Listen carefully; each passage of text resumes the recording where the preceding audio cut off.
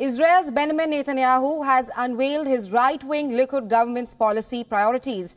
And topping the list is the proposed West Bank settlement expansion. With this, the government vows to legalize dozens of illegally built outposts and annex the occupied territory as part of its coalition deal with its ultra-national allies. The document released on Wednesday said that the government will advance and develop, and I'm quoting here, parts of Israel. The package laid the groundwork for what is expected to be a stormy beginning for Netanyahu's government. It could put them at odds with large parts of the Israeli public and its international allies. US President Joe Biden had earlier voiced opposition to new Israeli construction in the West Bank. The German government also said that the construction of Israeli settlements in the West Bank and in East Jerusalem is increasingly jeopardizing the territorial basis for a future Palestinian state.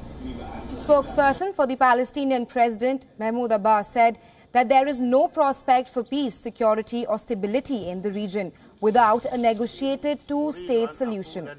The Palestinians seek West Bank as the center of their future independent state. Jordan's King Abdullah II has also spoken out against the incoming government's plans. Speaking exclusively to CNN, the king said that there is concern in his country about those in Israel trying to push for changes to his custodianship of the Muslim and Christian holy sites in Israeli-occupied East Jerusalem, further adding that there are certain red lines to not be crossed and that they are prepared for a conflict if it comes to it. In the last few decades, Israel has constructed dozens of Jewish settlements there.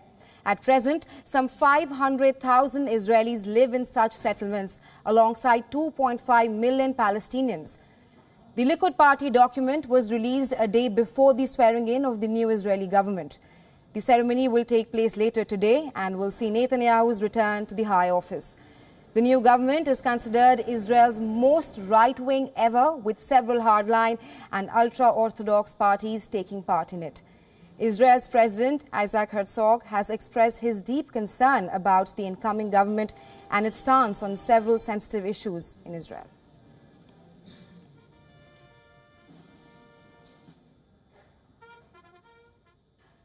For more on this, our correspondent Jody Cohen is joining us live from outside the Israeli parliament. Welcome to the broadcast, Jody. Hello, good morning. Now, Benjamin Netanyahu is all set to retake power in just a few hours from now. Tell us about what is happening at the swearing-in ceremony this morning. Right, so as you can see, I'm outside the Knesset, Israel's parliament, where the swearing-in ceremony is expected to take place in just over an hour. There's tight security. Things are quiet right now. People are just starting to begin to trickle in. But the whole government, the whole Knesset will be present. There'll be a vote of confidence in the new government, which is expected to pass. And then the government will take their oaths of office. Now, this whole process has taken a lot longer than initially was thought might happen. As a campaigning coalition, the partners were very united, but as soon as the negotiations began, obviously they're jostling for the positions. There has been some dismay among some senior Likud members for not receiving positions, and there's also some thought that Netanyahu had to give away too many positions to his coalition partners. And certainly outgoing Prime Minister Yair Lapid, who will be heading the opposition, he sees this as a sign of a weakness and that says that Netanyahu is vulnerable to his coalition partners' demands. Right, Jody. Now, this government is considered to be one of the most right-wing Israeli governments ever. What would this mean for life in Israel? So there's sort of three layers of what the government's plan is expected to be. The first thing that I looked at was when the announcement was made yesterday that Netanyahu had signed the coalition deals with all the partners. I looked at his tweets. He published a long series of tweets, and really he was talking about what the government is going to be doing. And these seem to focus on social issues like access to education and reducing the cost of living. But then we saw that the coalition has published its principles of the coalition, which is the principles that they all agree with. And these covered issues like security, like Iran, And then you've got the individual coalition agreements with the individual parties. And these are not legally binding, but have been agreed between LUKID and the individual parties. So one thing that's of particular concern in Israel is a clause in religious Zionism's agreements with LUKID, which is concerning the rights of religious people when it comes into conflict with liberal values. They're saying that religious people should be able to deny services, and this is religious people from all religions, should be able to deny services in a circumstance when it goes against their religious belief. So, for example, if a hotel owner would have the right to refuse to serve a gay couple, for example. Right. Now, this has caused outrage across Israel. Businesses have been affirming that they will be strengthening their anti-discrimination laws in response internally. The leading bank has said that it won't be issuing credit to any business that does this. And also all the leading hospitals and healthcare providers and health funds got together and issued a joint video affirming that they will continue to serve everyone. Netanyahu has now had to come out and say repeatedly that his government will not harm LGBTQ rights. Israel is known to be a bastion of gay rights in the Middle East, especially. So it remains to be seen what will happen this year.